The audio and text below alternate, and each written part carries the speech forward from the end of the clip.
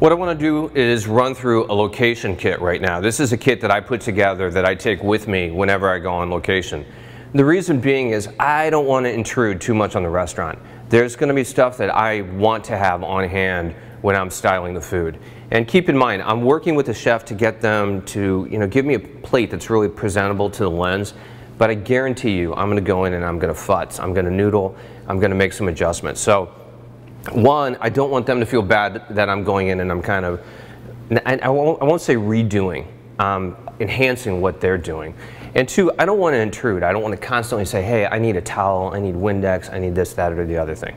So I put together a kit that's really concise. It's got everything I need and then some in there, and I just kind of go for it. So what I did is I went down to the hardware store and I got your basic tool kit. It's a multi-level tool kit that will click apart. They're like 20 bucks. They've got a roller on the bottom so you can easily cart it around if it gets heavy. It's a very simple thing to do.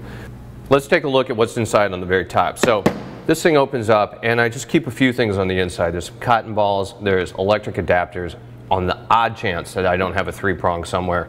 I keep little things like pens, wire ties, twisties, that kind of stuff in here. Q-tips.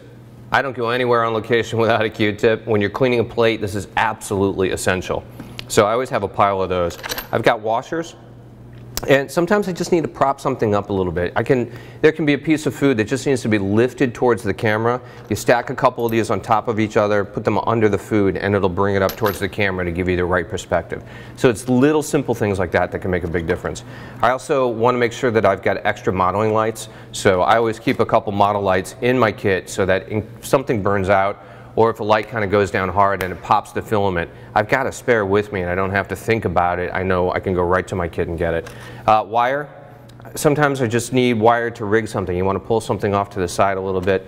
Keep in mind, I think one of the most important things about being a good photographer is knowing how to think abstractly and kind of rig things. You have to have almost that kind of Rube Goldberg mind where you just have to think of, okay, how can I make this thing work? So sometimes you need things like wire, washers, that kind of stuff. This kit is indispensable. Lift up on the inside and I can put a bunch of stuff in there. I always take rags with me. I don't want to rely on the restaurant. Again, I don't want to ask them like, hey, can I borrow a rag? There's times where I just need to clean something up. A table might be a little bit dirty, I've spilled something, they've spilled something. If I can quickly just go and grab the rags, it's awesome. I always have Windex with me because sometimes plates get dirty. Sauces can get smeared, stuff can get spilled. So I dip a Q-tip into this and then I can clean up the plate and keep it nice. I have a couple extra bottles too, just in case there's other stuff that I want to take. I always have water. If I want to kind of moisten the food, if it's looking a little bit dry and I just want to give it some moisture, I bring water. This is filtered water that I took from the studio. It's clean, it's good. I change it every time I go out. I also bring things like oil. Sometimes I want to give food a little bit of a glisten, a little bit of a pop, particularly if it's something like a burger or a steak. I've noticed that sometimes when chefs bring me burgers or steaks, they're dry. They just don't have that juicy look. So I paint a little bit of oil on it. It makes a huge difference. You never know what you're going to need to measure out. I just kind of bring stuff like this, a little beaker, in case I want another container to pour stuff into. If I need to measure something, I've got it with me. Again, extra bottles in case I want to use it to drizzle something on. I've got it. Usually chefs have this kind of stuff in the kitchen, but sometimes I just don't want to ask. I want to be able to keep moving and doing my thing. And then I've also got a spray bottle. If I want to put some water in here and mist something like a salad, if I've got a bunch of vegetables and I want to keep them looking fresh and crisp, I'll fill this with cool water, the filtered water, and I'll go ahead and I'll spray that down. It just gives it a nice little mist and everything's cool that way. And then I also carry mineral oil with me, as well as the vegetable oil. I want to have mineral oil. It's just a good, clear oil that works. Vegetable oil tends to be yellow in color, and I don't necessarily want to impart that yellow color in the food. So mineral oil is good, it's neutral, it gives no color whatsoever. Same with olive oil. Olive oil is nice, but again, it gives a green cast. And I also bring glycerin for the same reason. It's clear, it's neutral, it's thick, And if I want something to look like it's got droplets on it, like if I want some water to look like it's almost kind of running a little bit, I can use glycerin, which is nice and thick. So these are all things that I want to have with me just to help me give effect if I so choose it. So that's it for the top of the kit for the most part. We've got one more tray that's going to go in here that we're going to fill up. And we had quite a few things in there. Paintbrushes. Remember, I use these to kind of knock crumbs and things out of the way, but also if I need to paint the oil on or the water, I use my paintbrushes right here. Chopsticks. These are great. When you're getting in tight on a set, you need to move things around, you don't have a lot of room, this can just kind of work very well. Emery boards. Yeah, that's a weird thing to have, but you never know. Sometimes things just need to be cleaned up a little bit, you need to file them down, or you can snap them and they work really well, just putting a little wedge under something. So I've always got these things with me too. A level. I always have a level with me anyway. No matter where I go as a photographer, I want to know that my surface is level.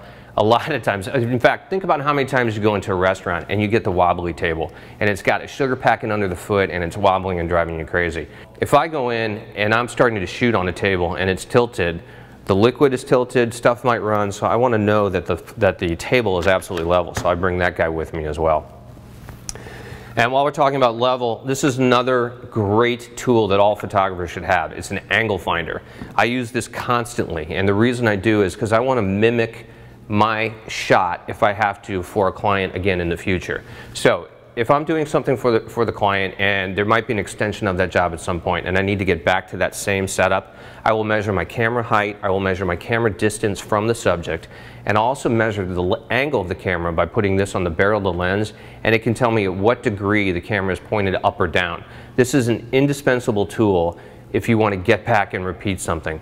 It's really, really hard to repeat something you've done before, so take all measurements that you possibly can if you think you're going to do it. Like I said, I do this all the time with a lot of my food clients. They do extensions of their brands, so we want to go back and add to their library of images, and we do that by repeating the exact same set over and over again, which means all those measurements have to be really accurate. All right, so this goes in there as well.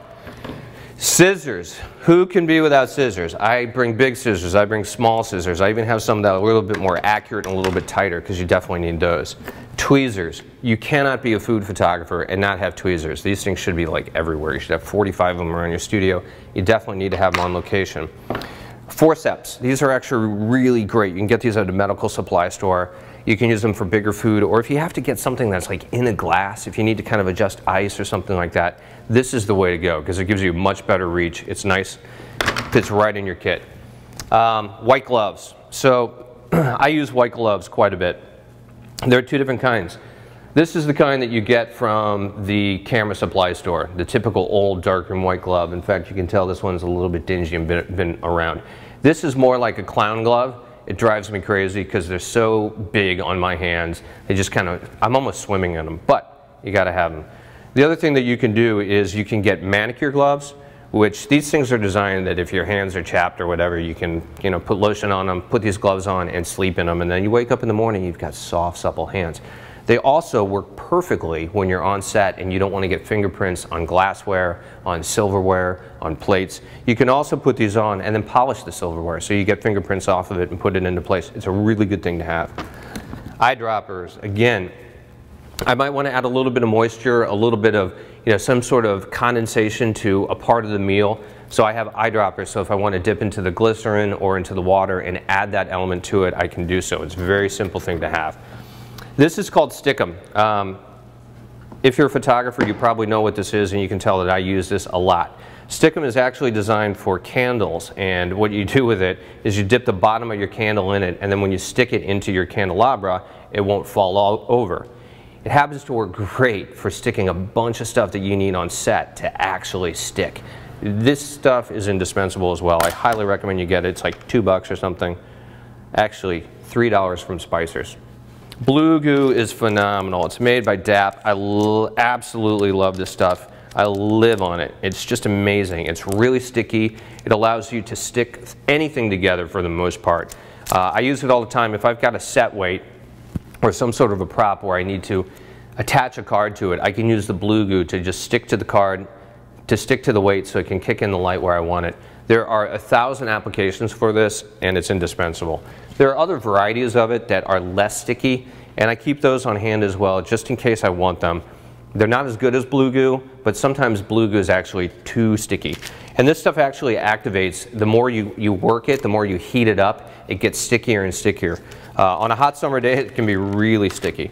And then the last thing I do is I bring something like black shoe polish, and I usually bring brown as well, just in case I go on location and a table has a scratch in it and I want to cover it up a little bit. I can rub a little black shoe polish in it. If there's a chip out of something, I can usually cover it up a bit with the black shoe polish, and it saves me some time in post-production.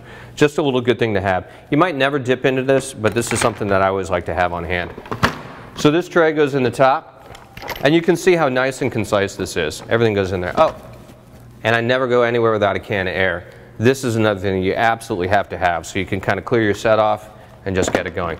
So this all fits in here in the top, gets locked in, nice and easy. I've got one more little compartment that goes in the front here, and I've got quite a few little tiny things that I keep in this container. I've got thumbtacks, I've got more washers, I've got little tiny clamps, I've got clothespins, more wire just in case, paper clips. Sometimes you need to bend something around and just kind of get something in there. A couple different kinds of bindery clips, and some dark wire. And the last thing I have in here is a series of different types of syringes. These syringes are good for, again, liquids. If you want gravies or sauces, or you want to add a little bit of moisture somewhere and you want to do it in a very concise, precise way, you can use these syringes, and they're really simple. So if you think about how many things I've got in here, I've got a ton of stuff, and it all fits down into this entire kit, nice and compact. Right there. Oh yeah, you know what? I also bring this. This is kind of a smart thing to bring. It's just a wad of trash bags. Very simple. I don't want to rely on the restaurant. Sometimes you can be kind of stuck out in a corner, or you can be somewhere where there is stuff going on and you want to have something, where you can dump stuff. Or you want to protect something, and it's good to have a little bit of plastic. So I bring some trash bags. They're just wadded up with a little bit of twist tie. Okay, this is one of the last tubs that I have, and I've just got a few set weights in here. Again, I might want to prop something up. I might want to have a little bit of a set weight where I put a silver card or a white card kicking a little bit of light in. If I have this on hand, I don't have to ask anybody for something else. I've got it right here. It's nice and concise. Wire ties, never know. You just might need to kind of bind something up or use it to clamp something, or manage all the cords that you have, because again, we have a lot of stuff. Thread, a little bit of cinema foil. I use that just in case. If I don't have a lens hood, if I'm getting lens flare, I can wrap this around the lens and I can additionally shade it. If I need this somewhere, I've got it. And then last but not least, I just have a little tiny ruler. Sometimes I want to take some measurements of things on the set. Again, taking notes so I can repeat things, and that's right there. Just throw it in your bag, it's no big deal. So I've got all this stuff together, and the last component is the very bottom of the kit. So this is the component where the wheels are. It's the deepest component, and you can throw a bunch of stuff in here. At the very bottom I've got clamps, because I want to have a variety of clamps. I've got large ponies, I've got medium ponies, and I've got small ponies. Just in case I need them, they're there. I've got more foil. This time it's silver, in case I want to roll that out. I've got a bunch of silver cards. And then this thing is really cool. A former assistant of mine did this for me a long time ago, and this has proved to be one of the most indispensable tools that I have. It's an old TV antenna. So go down to the junk store, the junkyard, or if you've got some of these laying around your basement, drill a piece of wood, take the antenna, stick it in there, and now you can use this. This is a great little thing. You can hold anything. You can adjust it. If I need to prop up a card and stick it in there, boom. I just did it with absolutely no effort whatsoever. Cost nothing, scrap. I have these everywhere. I have this in both my St. Louis studio, my Chicago studio. I use them on sets constantly, and I also use them on location all the time. And that's it. That's my location kit. I'm going to click it all together, and I can hit the road with it. Okay, here's my completed kit. Nice and concise, snaps together. I mean, look, think of how much stuff I have in this. There is a ton of stuff, and it kind of covers me for anything. I'm really prepared for anything I need to do right with this kit. Now that we've got my styling and kind of rigging kit all together, we can grab the rest of our equipment, our cameras, and our computers, and we can go ahead and we can head down to the restaurant.